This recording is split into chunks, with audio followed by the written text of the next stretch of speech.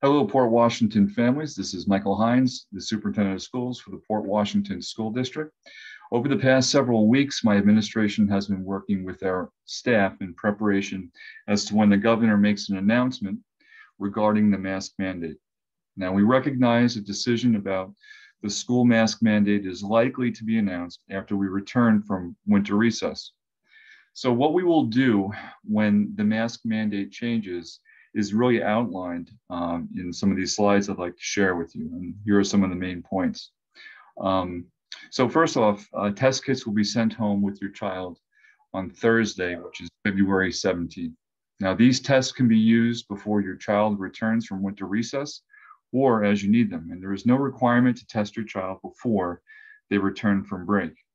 Now, if you do not want the kits sent home with your children, please return the form that was actually emailed to you earlier today to your child's teacher no later than Wednesday. Now, if you'd like to pick up a test kit in lieu of it being sent home with your child, please contact your building's main office.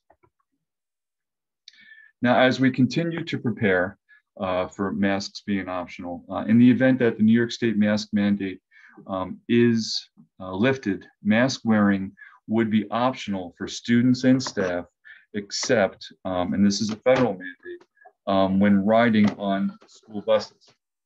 Upon return to school from an isolation or quarantine, and as for days 6 through 10, and then also if deemed a close contact and you're up to date with COVID-19 vaccinations, including boosters where eligible, a well-fitting mask must be worn for 10 days.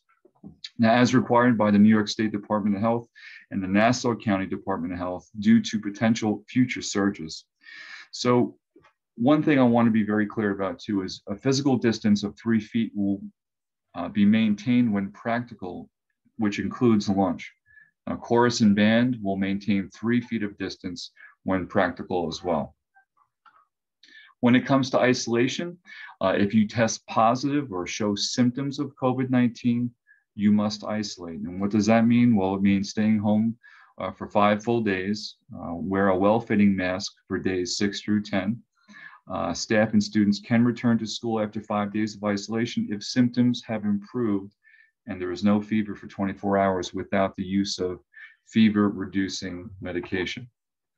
Also, when it comes to quarantining, if you are a close contact, which means you've been around someone who has tested positive for COVID for 10 to 15 minutes in a 24-hour period, you may have to quarantine. Now, quarantine is based on your vaccination status. So continuing, we have students mandated to quarantine or isolate will be offered instruction within 24 hours of being ordered to quarantine and or isolate. Now, any questions regarding the program, please contact the building principal or assistant principal. When it comes to PCR, rapid PCR, and at-home tests, they're all permitted for identification of COVID-19 for students and staff. Testing for unvaccinated staff, as required by New York State, has not changed. And any questions regarding quarantine, isolation, or symptoms, please contact the school nurse. And please note that the New York State Department of Health has a chart that outlines all of this criteria. Finally, and I would say this is one of the most important points, has to do with my expectations moving forward as a wonderful school community, and we are incredible. Now, I am emphasizing that we respect each other's choices. We must respect each other's choices. Bullying will not be tolerated, and I want to be very clear about that. We have to respect where other people are coming from, differing opinions, and I know we will do this as we transition together. I look forward to everyone working together to build a school culture that respects the decisions that we all make, and seeing you when we return from winter break. Thank you.